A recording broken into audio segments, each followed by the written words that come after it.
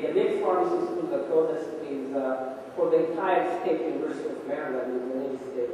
Most states have one or two pharmacy schools, and I can tell you from Howard University, we graduated a number of Ethiopians to become pharmacists, and some of them are, even last year, the top, the highest GPA was in Ethiopia. 3 years ago, in Ethiopia, a single mom, she got a 4.4. Never in the history of our university pharmacy school, but she came in with a 4-year-old, and she went to pharmacy school, asking people favors to watch her daughter throughout 4 years, and she became very, very successful. So I guess what I try to show you here is that really, if you have the heart willing to participate to help, there are several ways you can do it. And you don't have to reinvent or become a pharmacist or some other professional to help. There are a lot of gaps, there are lots of holes, and I'll be happy to talk to you right after the conference if you have any questions for me. Thank you so much.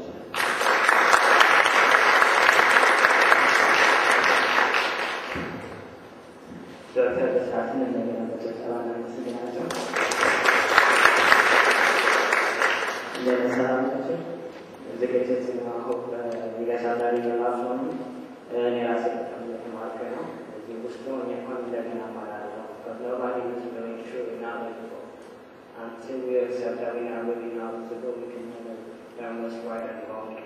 Now, as I look around, I see familiar faces and not these people I know. And one thing I was thinking about was that everything we do is never possible without you guys. You know, not was for you guys. You know, without your support, we are nothing. And not then, we got no just tell us and not tell us, but again. Let's have it for us. As we learn on now, as we go to the global and tell us, and I got to our channels and not, whatever you can know, that's on the me, I've been about to pass on the mirror and then I've got some service. But just tell us.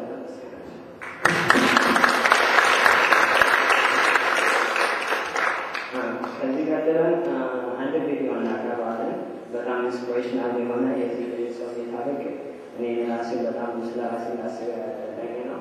But before I show the video, there's a point I'd like to make. We all have dreams. But I said, let me get out of your dream, watch out, whatever. I got you, I'm not doing. But so say I can't choose, and these dreams are not possible. They kind of are dependent on how we view our view of the world. For instance, the way I view the world is like a big playground. Now, we are the children that play in this big playground. And a playground, as we all know, like, one person can't own a playground. Because the purpose of the playground is to have fun. And you cannot have fun by yourself. And as I have before, literally, that I wanted to go outside and play basketball on a basketball court. And now, passing is there's nobody at the basketball court, and so I'm doing what I'm not. I just go back home and I sit there and try to figure out what to do, and the time is wasted because there's nobody else there, and I cannot own that playground by myself. Now, as we live in this big playground, we have to learn to share. Share Kalarino, there's no point. And we use the purpose of the playground, which is to have fun. And in order to have fun, and in Yarladu's and on the Rasa playground, is a big responsibility from the parents of the children.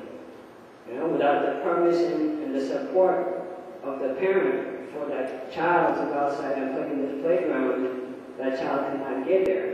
And that child will have to go defining with his parents, and then, he will never make it without the support.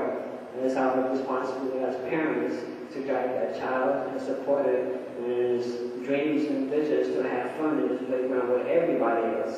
And it is the responsibility of the children, us, to understand and to use wisely the permissions and supports of our parents.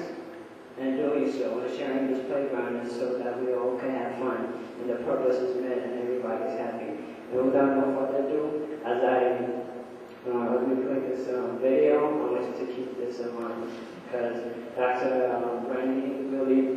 understands this vision, and I really respect him. I want you to understand it. Thank you.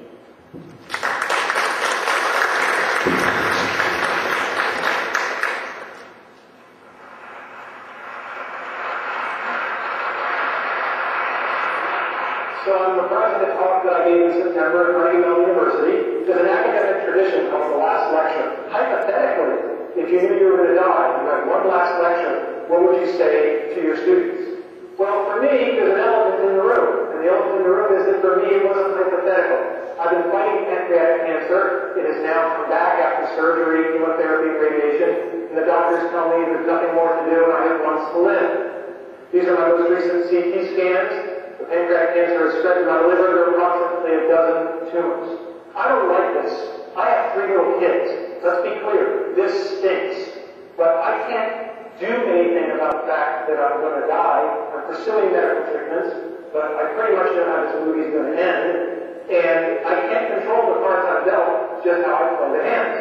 Now, if I'm not morose enough for you, I'm sorry to disappoint.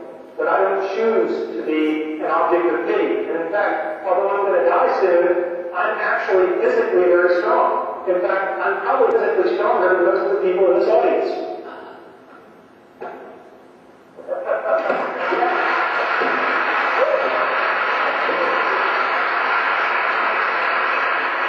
So, today's talk is not about death. It's about life and how to live. Specifically about childhood dreams. And about how you can try to achieve them. My childhood dreams, your childhood dreams. As a child, I had an incredibly happy childhood. I went back and rated the photo album, and I couldn't find any places where I wasn't smiling. Right? I just had a great childhood. And I was dreaming, always dreaming. It was an easy time to dream. When you turn on your television set, and men are landing on the moon, anything is possible. And we should never lose that spirit. So, what were my childhood dreams? Being international football. This is one of the childhood dreams I didn't achieve. Alright? And it's very important to know that if you don't achieve your dreams, you can still get a lot by trying for it. There's an expression I love, experience is what you get when you don't get what you want. Now, I played Little League football for a long time, and I had a phenomenal coach, with Jim Grant, and he was old school. When I was at a practice, he rode me all practice. You know, you're doing it wrong, go back, do it again. You're swapping off, you will be push-up. Just for 2 hours, it was relentless. And after practice, one of the assistant coaches came up to me and he said, yeah, Coach Graham rode you pretty hard. I said, yeah. He said, that's a good thing. Because it means he cares. When you're doing a bad job and nobody points it out to you, that's when they give it a tough one. And that's something that really struck with me. Is when somebody is going to ride you for 2 hours, they're doing that because they care to make you better. So, next dream, Walt Disney Imagineering. When I was 8, my family took the pilgrimage to Disneyland in California. And it was this incredible experience, the rides, the shows, the attractions, and everything. And I said, gosh, I'd like to make stuff like that when I get older. So I graduated from college, and I tried to become an Imagineer. These are the people who make the magic. And I got a lovely rejection letter. And then I tried again after graduate school. And I've kept all these rejection letters over the years. They're very inspirational.